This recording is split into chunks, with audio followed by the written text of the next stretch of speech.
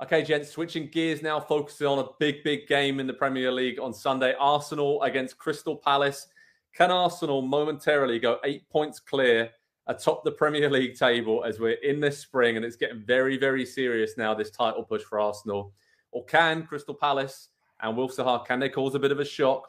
Massive game at the Emirates. I'll be there for PST, so make sure to head over to the site for all the live analysis and reaction from the press box and all angles covered at the Emirates. I was at Arsenal's game last weekend, lads, against Fulham. They brushed them aside. We expected a bit of a tough test there for the Gunners, but they were 3-0 up at half-time. Could have been 6. It don't seem to me, Nick, like they're feeling the pressure at all right now. There is no real cracks in their play. There is no slowing down in the intensity. Yes, they've had to come back and win a few games in crazy circumstances against Villa and Bournemouth in recent weeks, but this Fulham game just kind of answered all the questions I had about Arsenal's title bid in a very resounding way. So I'm going to ask you this question. What is the best thing about this Arsenal side at the moment? Because Trossard, Martinelli, Odegaard was sublime against Fulham. Gabriel Jesus returned. They have so many great attacking options. There's just so much to like about this Arsenal side, isn't there? So what stands out for you? Yeah, and again, I'm not insulting anyone's actual intelligence on the Arsenal team, but they're so young and they're so dumb. They don't realize at all. And I know that can become a stereotype, but they should have. I think a team with slightly older players and more experience after that Man City game doesn't fight through their battles in the next game and get it. And I want to even point to the first leg against Sporting. They score early. Another team says, all right, we're fine. They go down 2-1 and it's like, all right, well, we'll just go get that equalizer. That was the one that told me I've been overlooking not how hard it is for Man City. I think Man City they might not lose again, except, but I don't know that Arsenal is going to lose except against Man City because they have yet to prove me they could do it. So the resilience, but resilience is even a funny term. I don't even think they realize that they're doing something they shouldn't be doing right now. Yeah, Andy, is that the kind of best thing that Mikel Arteta has created? It's just like this expectancy and self-belief within the team, like we deserve to be here, even though when you look across the team and as great a January signing Trossard has been, he hasn't been in this situation in the Premier League before, but he comes straight in, fits in seamlessly, has 3 assists. I caught up with him after the win at Fulham and he was, I asked him about the fans chanting, we're going to win the league, which was the first time I've heard Arsenal's fans singing that pretty much all season, and it was consistent. And he just smiled and said, we want to give the fans the belief, just take it game by game, step by step. The cliches were rolled out. But you can tell this Arsenal team now almost believe that they should be winning the title. So is that dangerous in a way, or they've kind of earned the right to be in this situation where they can go 8 points clear? Of course, City will have a game in hand because they're in FA Cup action this weekend. But this is now getting down to the end of the season where everything seems to be going in Arsenal's direction right now. And like Nick mentioned, they responded really well after that setback against Man City. So I didn't see this coming. I don't know if you did. Yeah, it was all jokes about 10 months ago when they blew top 4 and Spurs finished above them. And how could they possibly do that? I think they learned a lot from it, though. And so I don't think they're maybe quite as young and inexperienced and dumb and naive, to use a couple of kind of parallel words there, as we're making them out to be, because they have been in some big moments.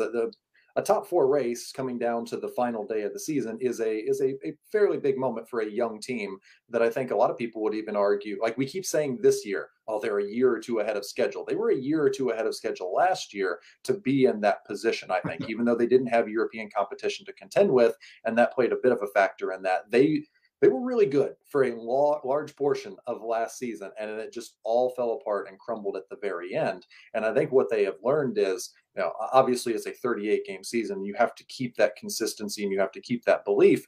But it's pretty incredible to watch a young team like that all pulling in the same direction with the spirit that is there at the club, because that has been the biggest thing that I think you could easily, anytime you watch Arsenal take the field in the last, I guess about 10 or so years, and say, ooh, that doesn't feel right. There's something that's off there. They don't believe, or there's just negative vibes around the stadium. There's negative vibes within the team.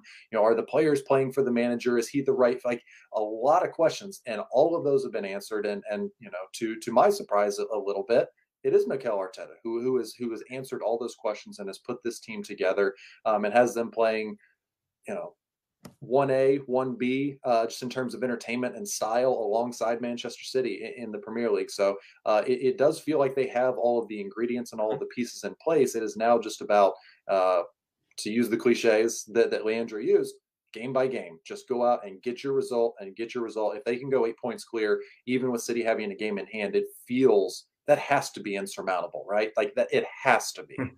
Yeah, it's getting close to that stage. Nick, would you start Gabby Jesus this weekend, or would you kind of keep it flowing with Martinelli and Trossard and the false nine? Just the way they interchanged against Fulham just keeps defenders guessing and having nightmares, right? They were just ghosting around everywhere. Odegaard, a bit more advanced as well, works really well. So they have a lot of options, don't they, Arsenal? And I spoke to Arteta about this. I said almost, injuries aren't good, but the fact that Jesus and then Nketiah went down with an injury, it's kind of forced them to find different styles and different roles for their players. And it's worked really, really well. So I'm kind of thinking just build up Jesus. Don't start him at the weekend, but he'd be great to come off the bench with 30 minutes to go against Palace. I don't know if fixture congestion is going to allow that. I just really don't. If he's got 60 minutes in him and you're talking about a Palace team that is not exactly breaking people down and keeping from people from breaking them down. If he's got 60 minutes in him, or at least a half, I might want to do it. I might just want to bite the bullet. I think Arsenal has learned very well from Liverpool. Like Eddie Nketiah is a good player. He is not a star.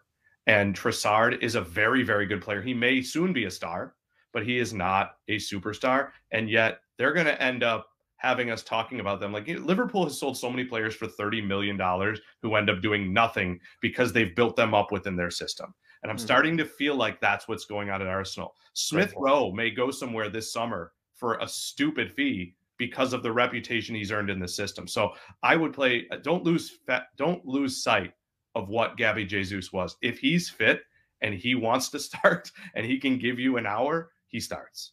I just think there are a lot worse situations. What about Palace then, Andy? I mean, they've 11 games now without a win in the Premier League. Can they cause a shock? I mean, Wilf Zaha, he's got some history against Arsenal and generally against the big boys. I feel like we're always talking about, Palace pulled one out of the bag there. They just don't look like scoring a lot right now, and that's a problem for a lot of the teams at the bottom. So Palace, maybe not this weekend, but do you think they can get themselves out of this mess? Yeah. Do you need to score goals to win games? I think you do. And you mentioned 11 games without a win. They've scored 4 goals in those 11 games. They haven't scored multiple goals in a game since their last win, which was, I believe, the second game after returning from the World Cup break. It's really, really dire. The midfield doesn't create chances. It's literally get the ball to Wilf Zaha, hope that he can beat his first defender, and then the help defender, and then the emergency defender, and place a shot into the far corner that's absolutely perfect. Like that is the only formula that they have at the moment, and it's just it's pretty easy to snuff out. And so, yeah, it's going to be a tough one now. 0-0, maybe within the realm of possibility if Arsenal struggle to finish their chances. If Palace can make it just kind of an ugly game, break it up with fouls, but. I mean, that's such a negative way of setting out to play. Maybe if you get to the 60-minute mark and it's somehow 0-0, then you can try to. But I don't know. Yeah, it's a big, big ask for Palace, even with Arsenal coming off of Europa League on Thursday. It's just the difference in quality of Arsenal and a Palace team that has on the season in 27 games has put together 24 expected goals is it's a real golf in class. Nick, with all that in mind, prediction for this weekend, easy home win for Arsenal? I mean, the way you didn't even mention there's a 19-year-old goal for Palace because the starters, first two, the John Stone and Guaita are out. So, and Lukonga can't play. He wasn't great against Brighton, but he's been fantastic for them. Only thing they can hang the head on is they won the XG battle. So I'm going very heavy to Arsenal here. I think this is big for Arsenal. Another win. Andy? Yeah, you really sold me on Palace there, Nick. 3-0 to Arsenal, I think, in this one again. I'm going to go for a bit of a thriller. Maybe this is just because of the game I'm going to be at this weekend, and I love like a 5 or 6 goal thriller. But I'm going to go 3-2 to Arsenal. I just think they have it in them, like we've seen against Villa and Bournemouth, to give up big chances, And I just think Palace, something about Wilf Zaha playing against Arsenal just causes problems. And again, the pressure's almost off for Palace, right? No one's expecting them to go to Arsenal and get anything. I think that might actually suit them a little bit, and they might actually come out of their shell. But Arsenal will win, and I think everyone will be happy in that side of North London. So head over to Pro Soccer Talk on NBCSports.com for the latest preview, how to watch information. I'll have live analysis from Arsenal against Crystal Palace this Sunday. Massive game in the title battle. And yes, Arsenal can go momentarily 8 points clear at the top of the table. City will have a game in hand, but my word, that gap almost seems insurmountable for Arsenal if they can get the win against Palace this weekend. Hi there, I'm Rebecca Lowe, studio host for NBC's coverage of the Premier League. Don't forget to hit subscribe to watch more videos all season long. For even more Premier League content, from original series to live matches, head over to Peacock and be sure to tune in for Premier League mornings every weekend on USA Network and on Peacock. We will see you over there.